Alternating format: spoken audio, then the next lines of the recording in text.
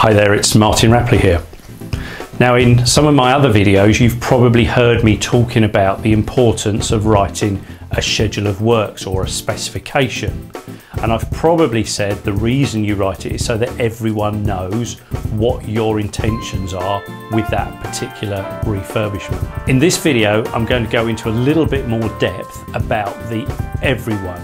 Who are the people that may need to know more about your refurbishment?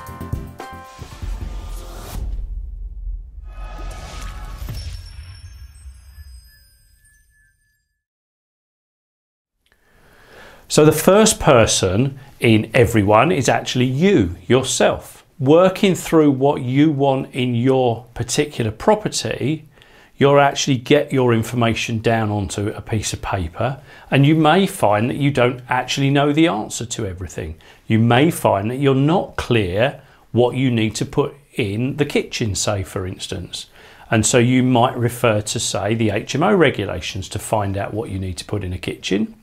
And then you might think, well, I'm not quite sure how those requirements fit into the space I've got. I'm going to talk to a kitchen supplier and see if they can do me a design.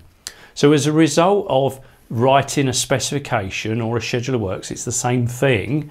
As a result of putting that information on paper, you've closed up some gaps in your knowledge, and as a result you've been able to get more detail down onto the piece of paper and into the specification. The second person that may well want to see the specification could be your business partner. It could be a joint venture partner, it could be your relationship partner, someone that you're working on with the scheme. If you've written it down, then you've got a document that two individual people can read, and they'll both confirm that it is what they expected the property to actually look like once it's all finished. Now, I say that from my own experience. I had a business partner on one project. He had previously worked in HMOs. I had previously worked on HMOs. So we both had experience of converting properties to HMOs. But when we came together, we both realised that we put different fixtures and fittings in our HMOs. And it was only when I wrote it down did my business partner say, oh, I hadn't thought about that before, but by the way, I tend to do this because of that. So as a result of writing it down, we were able to make sure that we were both thinking about the same things that were going into the property, and therefore there were no surprises at the end. We dealt with the queries and the questions long before the builder was on site. The third party that might well want to see your specification or schedule of works could be a lender. It could be that you're borrowing funds through a traditional commercial lender from a bank or someone, a finance organisation like that. If you've got a schedule of works, then that shows credibility. It shows that you know what you're doing.